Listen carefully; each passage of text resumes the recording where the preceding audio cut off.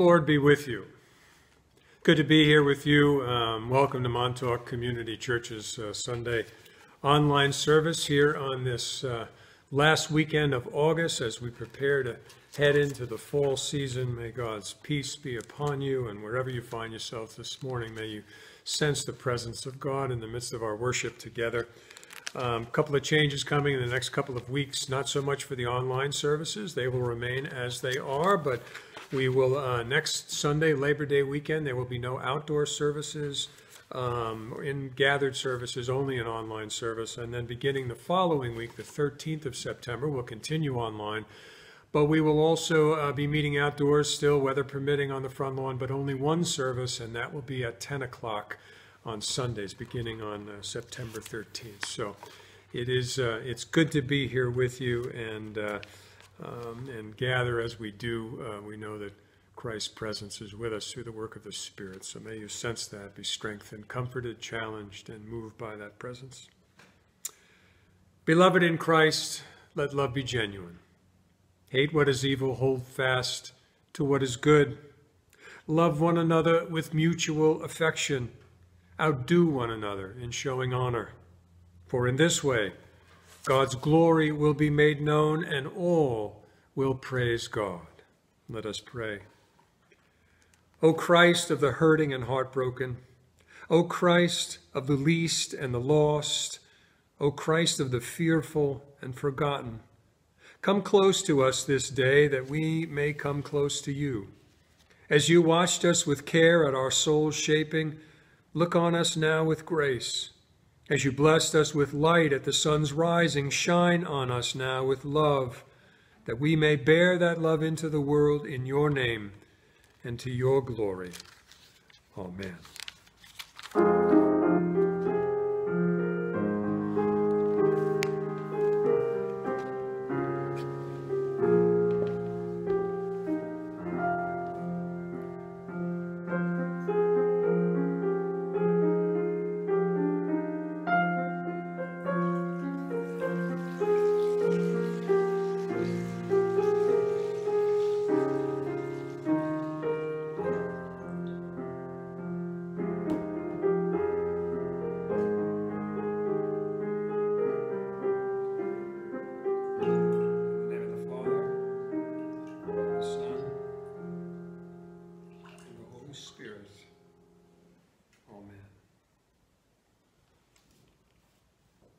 Be perfect as your Father in heaven is perfect, Jesus said.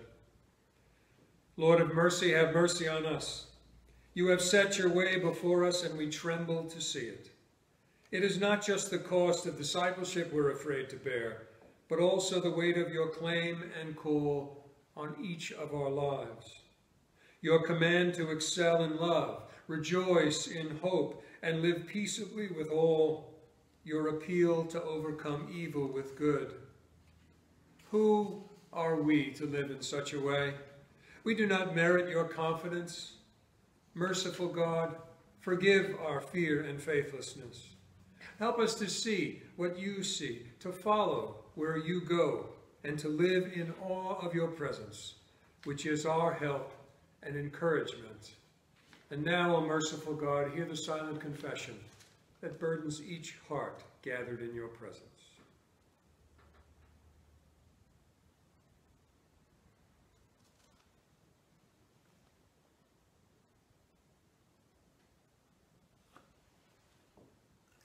In the name of the Father, and the Son, and the Holy Spirit.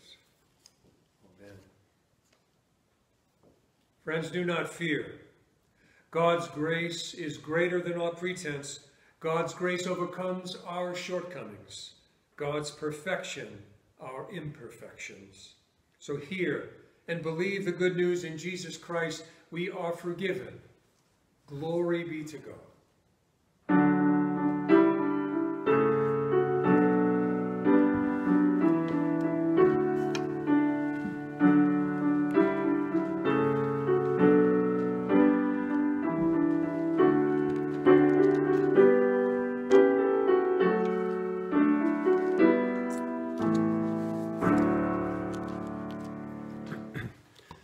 as we turn to God's word, let us pray.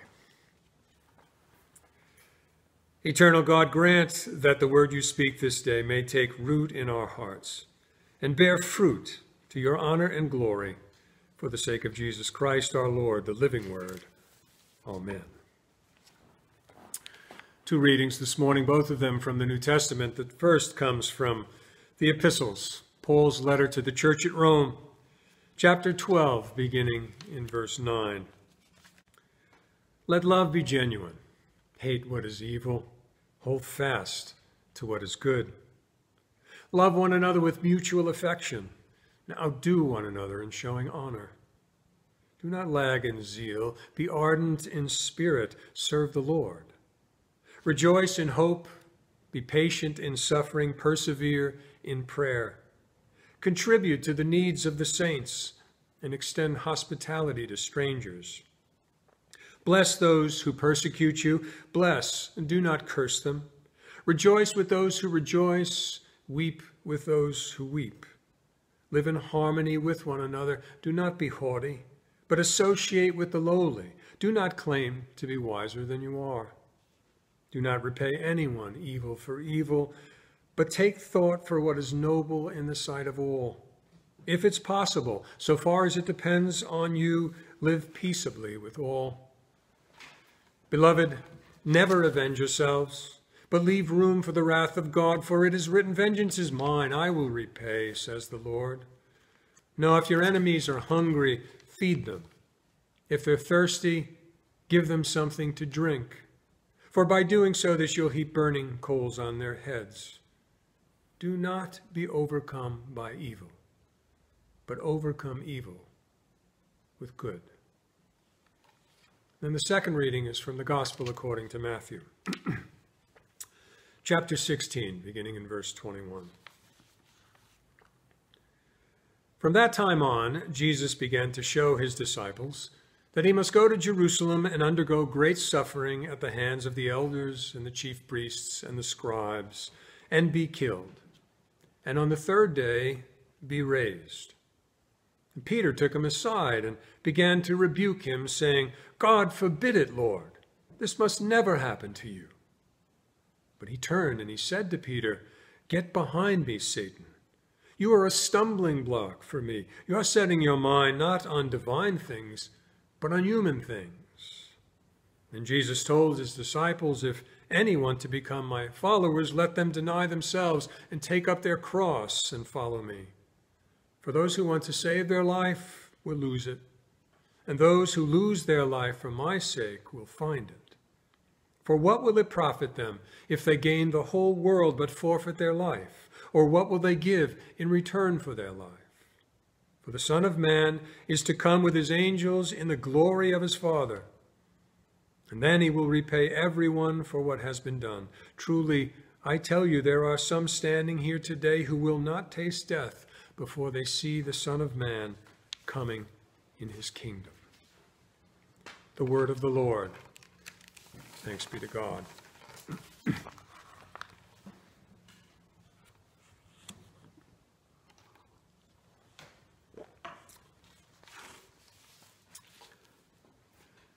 It's not always easy being a follower of Jesus Christ in America. I don't mean that we suffer great persecution here for our faith, in spite of what some might suggest. I mean, having a person kindly welcome you at a December store doorway and wish me a happy holidays instead of Merry Christmas, that's not persecution. At least it's not in my mind. Nor does being told that my particular name for God or my religious traditions, commandments can't be favored over everyone else's, either in school assemblies or public spaces. That's not persecution either in my mind. I believe, in fact, those kinds of arguments for persecution are insulting to the people of Christian faith and actually of all faiths around the world who have truly suffered for what they believe about God. Now, the challenge of following the way of Jesus in this country is rooted more, I believe, in challenges that lie within as opposed to without. Some of you know I was born on the 4th of July, and I've always been very proud to share my birthday with the birthday of the nation that I love. I like to joke about how all the parades and the fireworks and the barbecues are all about me, but I know they're not. Now, I believe that the 4th of July is our annual reminder that we are a nation whose founding was rooted not in blood and soil, but in an idea and a promise, a vision first put forth on July 4th, 1776. We hold these truths to be self-evident, that all men are created equal, that they're endowed by their Creator with certain inalienable rights, including among them life, liberty, and the pursuit of happiness. This is the vision that is meant to shape the soul of a nation. And yet, it is a vision that we are ever living into, and often imperfectly. And until we fully realize that vision, our national soul is never fully whole. And so periodically, someone or some group must come along to remind us of that initial vision, especially when we are not living up to it well. 77 years after Thomas Jefferson wrote his words, President Abraham Lincoln reminded us on the battlefield of Gettysburg that our fathers brought forth upon this continent a new nation conceived in liberty and dedicated to the proposition that all men are created equal. Even there, in the original writing, there was not full equality and full inclusion. And then after returning to the sacrifice that so many had paid on the ground on which he stood, Lincoln recalled us to that same vision. It is for us, he said, the living, rather to be dedicated here to the unfinished work which they, the dead, thus far have nobly carried on. And then 50 years later or so, 58 years ago yesterday, another man reminded us once again. Reverend Dr. Martin Luther King spoke from the Lincoln Memorial. He said, when the architects of our republic wrote the magnificent words of the Constitution and Declaration of Independence, they were signing a promissory note to which every American was to fall heir. This note was a promise that all men, still not full inclusion even there, all men, yes, black men as well as white men, would be guaranteed the unalienable rights of life, liberty, and the pursuit of happiness. And after reminding us that we have still failed to live out that vision, King continued in hope. I say to you, my friends, so even though we face the difficulties of today and tomorrow, I still have a dream. It is a dream rooted in the American dream. I have a dream that one day this nation will rise up and live out the full meaning of its creed. We hold these truths to be self-evident, that all men are created equal, he spoke that day. Well, it seems to me we find once again ourselves in a time when the fact that we have still failed to live into that vision is causing great struggle and division around the country. The stresses of a worldwide pandemic certainly haven't helped. And we too often respond to such times by positioning ourselves on opposite sides of lines, which we often draw for ourselves. Elephant or donkey, red or blue, white, black, brown, all the other God-gifted variations of humanity that the Creator has bestowed, rich, poor, urban, rural, etc., etc. And we continue to be quite good at demonizing those whom we see on the other side of our line. And I think that times such as these present a particular challenge for those who would faithfully follow after the way of Jesus Christ. And this is where the challenge for the Christian becomes more of an internal struggle beyond the external struggles which are all around us. For how we respond to these challenges as followers of Jesus Christ matters. And it should look different than it would if we were not followers of Jesus Christ. You see, I believe that as a proud citizen of my country, really a true Yankee Doodle dandy, literally born on the 4th of July, that my primary allegiance in life still does not lie with America first. The Christian's first allegiance is ever and always to God, revealed most fully in the person and work of Jesus Christ. And all else, all other allegiances we may have, as important and central as they may be, are, and for the Christian must be, subsidiary to that. It is not God and country. It is God, then country, perhaps. It is not cross and flag. It is cross, then flag. It is not Christ and America. It is Christ, then America. Anything less, quite frankly, is idolatry. And that's the challenge of followers of Jesus Christ in times of discord and division in the nations that they love. To remain true to where our ultimate allegiance lies, to live and move and think and act in ways that honor the God we serve above all other servings. We now have not fully lived into the vision that is at the soul of this nation that we call home and that we love. It's a vision that is not blood and soil, but idea and promise. All are not yet treated equally. Some are still being left behind, pushed aside, beaten down. And we must remember that Jesus cares about that. Such things matter to God, as our holy texts remind us over and over and over again. We love God in loving our neighbor.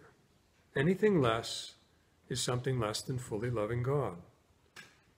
The question of whether or not we actively seek to build a better, more just and peace-filled world, it's not even really a question for the Christian. It's an imperative. We have no choice but to seek to contribute to that kind of world. We can never be fully satisfied with any world that is something less than that. The true question for the follower of Jesus Christ is, how will we carry ourselves in working for that better, more peace-filled and just world? We are called to both be and to do differently because of whom we follow. We serve more than ourselves.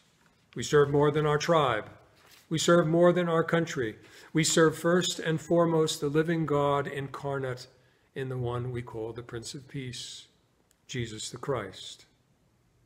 And so in the midst of all the anger and the division and the turmoil that surrounds us on these sides, I invite us to listen once again to the words of Paul we just heard a few minutes ago, to truly listen and to think of them and think upon them again, particularly not so much when we're engaging with ones with whom we agree, those that we've placed on our side of the line, but particularly when we are engaging with, relating to, thinking about those whom we find on the other side of the line.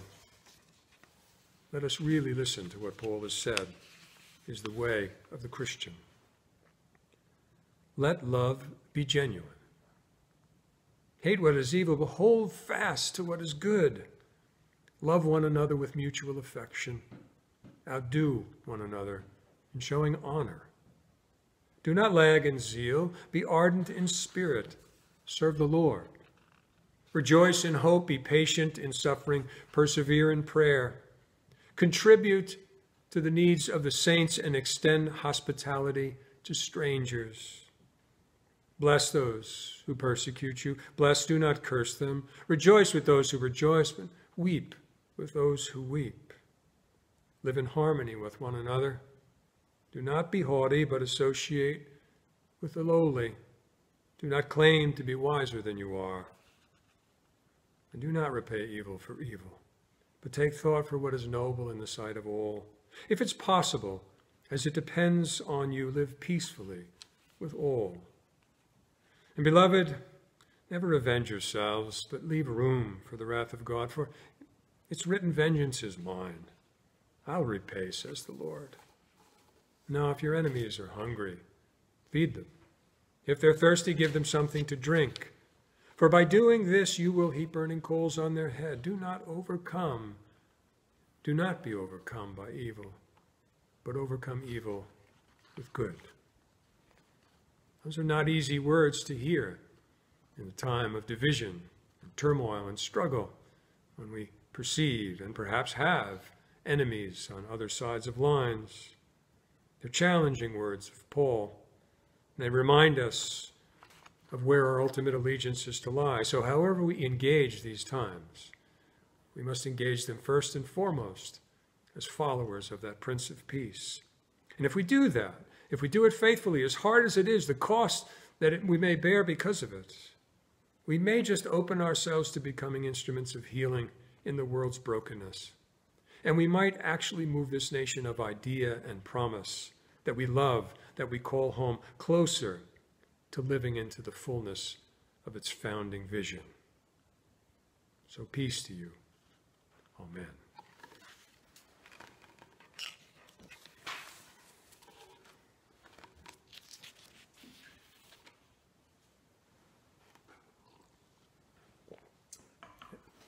As we gather, let us lift our hearts in prayer to God. Let's pray for one another. Let's pray for our neighbors. Let's pray for our enemies, our friends. Let's pray for those for whom we agree, those for whom we disagree, with whom we disagree. Let's pray for the church and pray for the world. In everything, O God, may we bring our thanks to you. In our darkness and questioning, in our relief and rejoicing, in the assurance that you hold us in love, may we be able to serve others, holding out hope for a world in fear. May we be conscious of your divine footprint, matching ours as we travel through these uncertain days, bringing moments of joy and calm. God, you love all that you've made, and the world and all its creatures. Your love gathers and enfolds all things. Your heart breaks when any part of your creation suffers. So, O Lord, as our awareness grows of your presence all around, may we be so attuned that we weep where you weep, and our hearts break where yours is broken. In love, kneel beside us and patiently show us how to make things better. Unearth the wisdom that you created in us for the healing of the world. Affirm us and give us each a unique part to play in changing the world, in ushering in your justice and your peace. Living Lord, prepare to roll up our sleeves and work alongside you. We pray for world leaders, that they too may be filled with your wisdom, your love, and your healing power. We pray that their eyes and our eyes may be open to the need to find new ways forward, and the possibilities that abound for honoring all creation and for building nations where all are valued, where all matter, where the economy is modeled on your divine economy.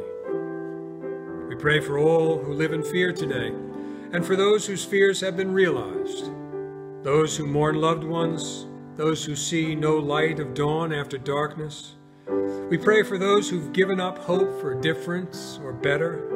May we hold out hope and faith enough for the world, and may we live in love. Awaken us, O God, to your truth and to your light, to all the opportunities we have of emerging from darkness, fueled by new energy, to make our world, our church, and our neighborhood beacons of hope that is realized in our serving you by serving one another. Your kingdom come, your will be done, O God.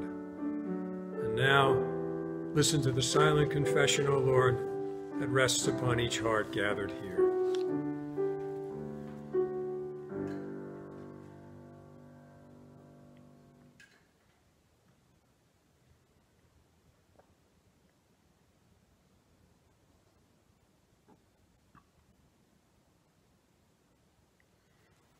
And now we pray the prayer that Jesus himself has taught us.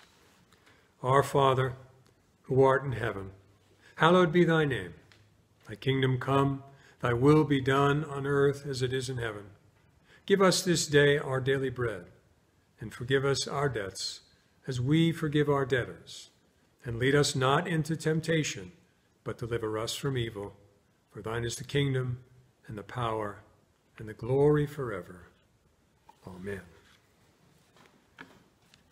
Well, our time together draws to a close, and as it does so, I invite you to just remember who you are. ministers in the name of Jesus Christ, loved by God, claimed by God, called by God to go out into the midst of the brokenness of the world with God's priorities, with God's love, with God's grace, and to be a healing presence, empowered by God's Spirit to be what you think you cannot be. By the power of God, we can be what we're called to be. And so as you go, may the Lord bless you and keep you. May the Lord be kind and gracious to you. May the Lord look upon you with favor and give you peace. Amen.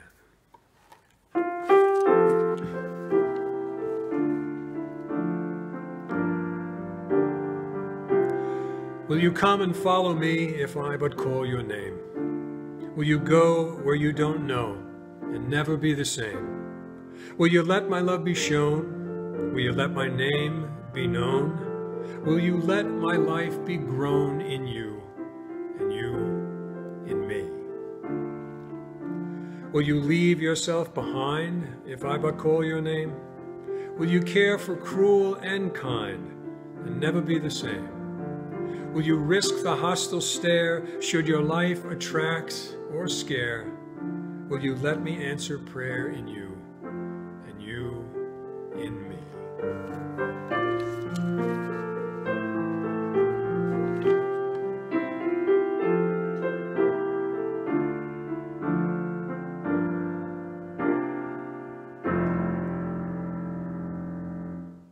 Good to be with you. Stay well, go in peace. We'll see you soon.